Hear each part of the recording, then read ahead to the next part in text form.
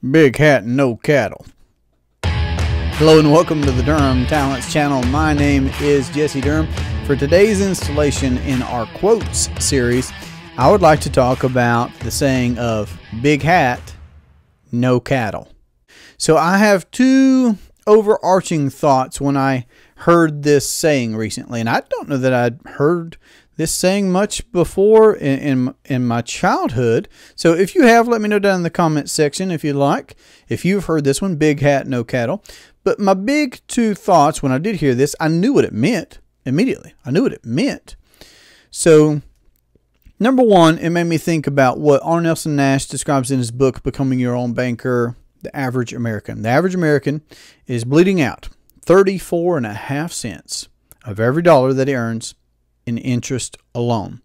So you've heard about this before, and so very many of us have lived this out, that the house might look nice, the apartment, the car that's in the driveway, the new phone, the new whatever, okay? But behind all that, we're bleeding out to the tune of 1/3 of our cash flows in interest dollars alone.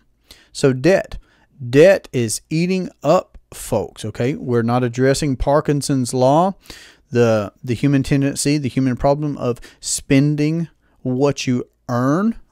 And as for myself, I certainly, when I was first exposed to the idea of becoming your own banker, for me it was a complete and a total financial renaissance and awakening, where I owed tens of thousands of dollars of debt. We owed about $50,000 in debt when I first read Becoming Your Own Banker, when I first saw a presentation on Becoming Your Own Banker.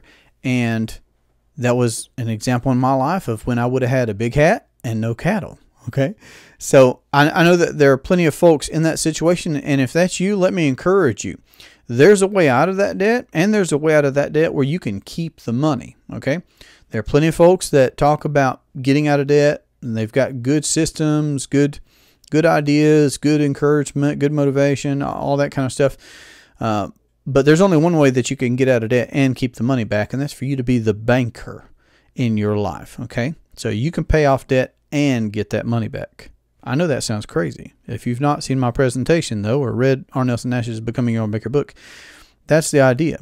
You can be the banker, okay? So you can pay off the debt and get the money back. And then I also thought that this saying, it still applies for the folks that are doing good things financially in their life. But think about this with me. So let's say you don't have debt. Let's say you pay cash for everything. You've got some assets. You've put some money away. Different things, okay? If we're talking about the conventional approach to finances, you're told to pay cash for everything. So you've got a paid-for car, let's say, out in the driveway. 2 paid-for cars. Let's say the home's even paid off, and that's a big thing. That's a big thing for folks, okay? The home's paid off. Let's say that you're putting aside a good percentage of your income into the qualified plans and such, like we're told to do. Well, where's your money at? Now, I'm not saying it's a good thing to owe on a car per se. I'm not saying it's a good thing to owe on a home per se. I'm not saying it's bad to have money put away in places. But what I'm saying is isn't that another version of having a big hat and no cattle? Isn't your money tied up in 4 wheels of a car? Isn't your money tied up in the 2x4s of the home? Isn't your money locked away for the next 10, 20, 30, 40 years? In those qualified plans that you can't touch without penalties and fees and all this different stuff, taxes and stuff, okay? And then, of course, you got to think of, well, what are the guarantees there? I mean, what's happening with the car? It's depreciating. What's happening with the cost of living? It's going up.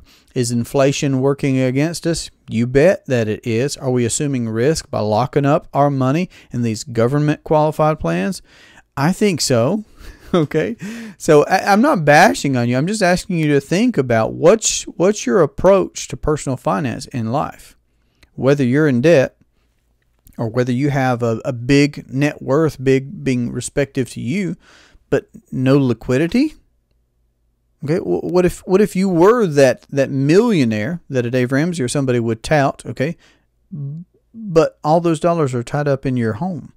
all those dollars are tied up in retirement plans and programs that you don't know what they're going to do 10 years from now, next week. Okay, you don't know whether they're going to go up, go down, and all these different variables. Okay, all these different variables that I think we should address. But maybe you have $1 million net worth. Okay, you own more than you owe today. But what are the guarantees? What risk are you assuming? Do you have control? Do you have access?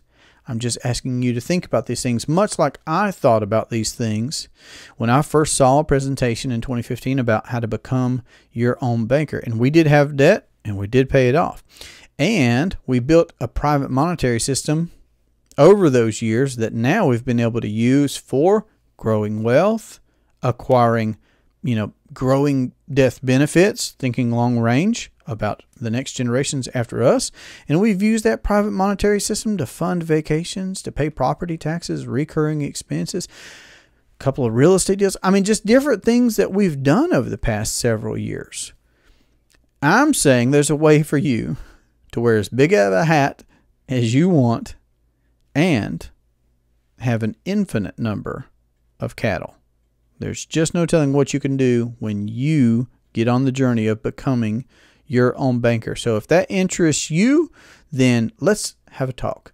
You can find my calendar link on our website. You can have a free consultation call with me where I can address your questions. We can address your goals and your aspirations and what it could look like for you to implement the infinite banking concept. So this has been a great pleasure for me. I look forward to our next conversation. Have a great day.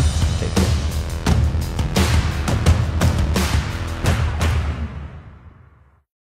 Big hat, no cattle. Big hat, no cattle. Big hat, no cattle. Big hat, no cattle. Big hat, no cattle.